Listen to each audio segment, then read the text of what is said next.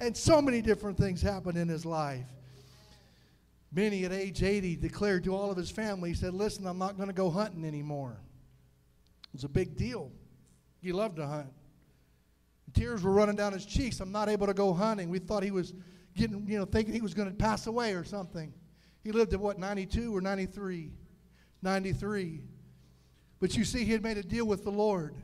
He said, Lord, I'm going to take the time I would have spent hunting and preparing for hunting and thinking about hunting, and I'm going to pray for all of my friends. I'm going to intercede for them. And I just want one thing, God, before I die, let me win all my acquaintances that I have coffee with down at the coffee shop with to the Lord. And one after another, they all came to Jesus. Come on, I'm just here today to tell you that the Spirit of the living God is powerful and it's real. And God is looking for men and women today to be filled with the Holy Spirit. And then number 3, a Spirit-filled father reacts gracefully under provocation.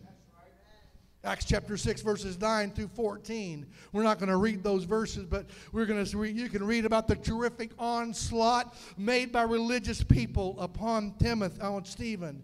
They disputed with him. They secured men to be false witnesses. They made a wicked plot up and accused him falsely. But all of this, he refused to be discouraged.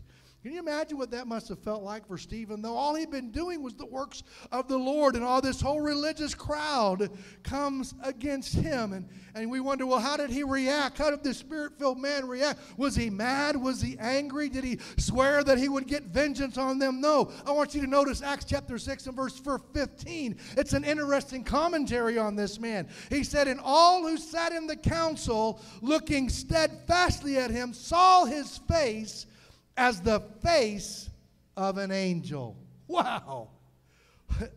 He wasn't mad, no. He wasn't upset, no. He knew God was in control. That's interesting commentary. God must have given him such a supernatural peace that it even affected the way he looked. He looked like an angel. If he had been come riled up and was angry and retaliated, understood his feelings, told his feelings, we would have understood that. But under this tremendous pressure of being coming against by so many different people, his face looked like an angel. There are many fathers today who've been under some type of provocation and have stood the test. We may never go through a persecution exactly like Stephen did.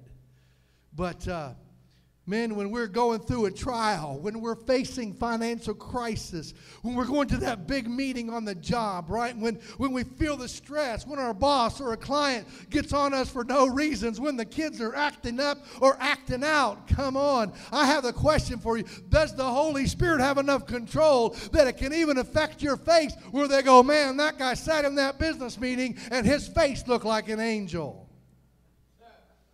I don't know if I should say this, but what's our face look like when somebody cuts us off in traffic? Amen. Preaching to myself this morning. Come on, somebody. How many of that'd be a great testimony to our children, right? Come on. Amen. That even under fire, guess what? We got peace. We got it together. You know why? Because the King of Kings and the Lord of Lords, King Jesus, resides on the inside. God our Father's our Heavenly Father, and we know the plans that He has for us, that nothing can stop Him. Come on. All the good and goodness and mercy is going to follow us all the days of our lives. We're going to dwell in the house of the Lord forever. So what are we going to worry about? Come on. It's time to let our faces know that King Jesus is on the throne today. Come on. Give the Lord a big hand of praise today. Amen. Amen. Number 4, he was a spirit-filled father is mighty in the Scriptures. Amen. I love men who love to talk about God's Word. And don't get me wrong. I'll talk about a lot of different things, but I like to talk about the Word of God. Amen. Because it's so real. Amen. And we need to know and read and study the Word if we're going to maintain a Spirit-filled life. A couple of things you need to know about the Word of God is that it was inspired by the Holy Spirit. Right? It's God-breathed. God breathed upon the people who wrote down the words. And I believe it's inspired and inerrant. And I believe in the Word of God. And the Bible tells us that the Holy Spirit's our teacher. Has anybody ever been taught anything by the Holy Spirit? You say, well, Pastor, I've tried to read the Bible, but it's just a little bit confusing. Let me tell you, if that ever happens to you, just start praying. Say, Holy Spirit, I need you to enlighten me here. Just teach me and let me understand this. Let me tell you something. The Holy Spirit is a great teacher. It says this, John 14 says, but the Helper, the Holy Spirit, whom the Father will send in my name, he will teach you all things and bring to remembrance all things that I said to you. So not only does he teach you the Word of God, he'll help you remember it. Amen. At a moment when you need it, you haven't read that verse, all of a sudden it'll pop into your mind and you'll be able to get it. Come on. How many of you believe the Holy Spirit's powerful? And obviously, Stephen was a man who knew the Word of God. God is looking for some men who are armed and dangerous. Hello? Come on. Do you got your sword? Do you have it? Do you know how to use it? This is the sword of the Spirit, which is the Word of God. Now, I'm not going to read all of Acts chapter 7. That seemed like I'd take about the rest of my time here today. But practically all of Acts chapter 7 is Stephen's defense of who he was, of the gospel. And as you read that, you're going to see that guy knew the Bible, right? He knew the Old Testament. Obviously, he knew the Scriptures because he quoted them so freely. He believed the Scriptures. He preached the Scriptures. His message was all Bible. He presented the Christ of the Scriptures. Come on. He applied the Scriptures to his hearers. In fact, he applied the Scriptures so fiercely, so strongly, that they got so angry that they put him to death. Come on. How many of you know that we've got to preach the truth of Jesus Christ? Come on. We've got to preach what this Word says. Amen. I'll tell you, when I was a young man, young pastor, I used to do a lot of my Bible reading at the office at the church.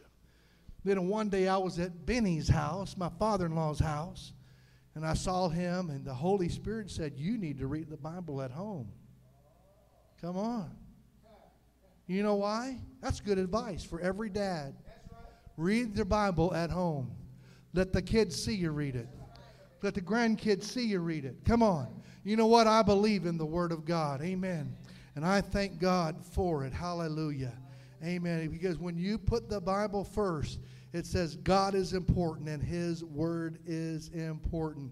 You say, well, what's a Spirit-filled father like? He knows, loves, and preaches the Bible, presents Christ in the Scriptures, and applies them to his own life and the lives to whom he ministers. Is he perfect? Probably not. Come on. Amen. None of us have attained yet, but we're pressing on. Colossians 3:16 says this, let the word of Christ dwell in you richly in all wisdom, teaching and admonishing one another in psalms and hymns and spiritual songs, singing it grace in your hearts to the Lord. The Word of God will show you how to live. And God is looking for people and men to be mighty in the Word. And you're not going to get mighty in the Word if you're mighty in the tube, if you're mighty on the screen. Amen? You got to be mighty in the Word by taking some time every single day to read the Word of God. Number 5, a Spirit-filled father will be sustained in this greatest hour of adversity and difficulty. I'm going to tell you some bad news today. Every single person on the planet goes through adversity. I wish I could preach a gospel that said, once you give your life to Jesus, man, that's it. Smooth sailing after that. No problems. But that's just not the way it is. Jesus Christ himself said, in this world, you're going to have tribulations. There's troubles in the world. But he also said this, be of good cheer. He's overcome the world, right? And Stephen was about to face the most difficult hour of his life. He was about to be stoned as a martyr. That would be tough. Probably none of us will face that, but there's going to come a moment that's going to be the most difficult hour in your life, right? A moment when the phone rings and the news comes and it's not pleasant. That hour when you need God to sustain you. That hour when you need God to hold you up. That hour when you need supernatural strength to make it through. Loss comes into every life. Sorrow hits every life. That moment when life comes, when you have tribulation. But I'm here today to tell you that if you are filled with the Spirit of the living God, you will understand that God can undergird you with His power and with His strength. I want you to picture the scene, all right? There was this man named Stephen, and he was about to be stoned. In fact, they'd already started hurling the stones at him. What was he doing? Was he feeling sorry for himself? Was he crying? Was he overwhelmed with it all, crying out for mercy? No. The amazing thing is that the Scripture says that Stephen kept his peace and his dignity. Come on. He did not go under, but he rode out the storm or that trial victoriously. He had just preached a powerful message. Let me tell you what happened. Acts 7, verse 54. It says, but when they heard these things, they were cut to the heart, and they gnashed at him with their teeth. But he, notice once again, he was full of the Holy Spirit. It says he, being full of the Holy Spirit, he gazed into heaven. Come on, I'm just here today to tell you, when the world's giving you trouble, look up, my friend. When the enemy's coming against you, that's all right. Keep your eyes on heaven. Come on, because this is not your home. You're just a sojourner here. You're just passing through as a traveler. Come on, keep your eye on heaven. That's what he did. He gazed into heaven, and he saw the glory of God and Jesus standing at the right hand of God. I've always liked that, all right? Because the Scripture says that Jesus sat down at the right hand of God. But let me tell you something. When Stephen was going through his hour of trial, you want to know what happened? Jesus Christ, the Son of the living God, said, hey, that's one of my sons. That's one of my children down there. And he stood up to his feet. And I'm here today to tell you, this is what I believe. I believe he's getting up and down, up and down. You want to know why? Because when you're going through your hour of trial, when it's difficult, when it's hard, when you call out to King Jesus, I'm here today to tell you that he'll answer you. He'll be there for you. Come on, somebody give the Lord a hand of praise in this house today. What we need in those moments is a new revelation of Jesus. Amen, of who he is. I remember years ago, as a young man, I was probably about Jose's age, pastoring a church in Stanford, Texas, looking at some possible changes in my future, feeling distressed. I mean, I was under pressure, didn't know what to do, didn't know how to handle it. So I went into my office and I got down on the floor. And I began to pray. And I began to pray in the Holy Spirit. I began to intercede. And I began to just pray in my prayer language. For about 35 or 40 minutes, I prayed that way. Tears coming out of my eyes. At the end of that time, I want to tell you something happened. It was supernatural. The very peace of Almighty God filled my spirit, filled my heart, filled my life. I got up from that place, and for 3 days, I had a sense of the tangible presence and the peace of God. I woke up with it. I went on a walk with it. I went to Piggly Wiggly with it. Yes, there is a grocery store named Piggly Wiggly, all right. Went to Piggly Wiggly with it. I mean, it was there everywhere that I went. Come on. I'm just here today to tell you that in your moment of hour of trial, when you need God, let me tell you something. Go to him. Turn to him. That's what I wish I could get across to every individual in this house in that moment, because it's going to come in that moment. Listen, there's a God that'll hear your prayer. There's a God that'll come to your rescue. There's a God who's real and who's powerful. Come on, give him praise today.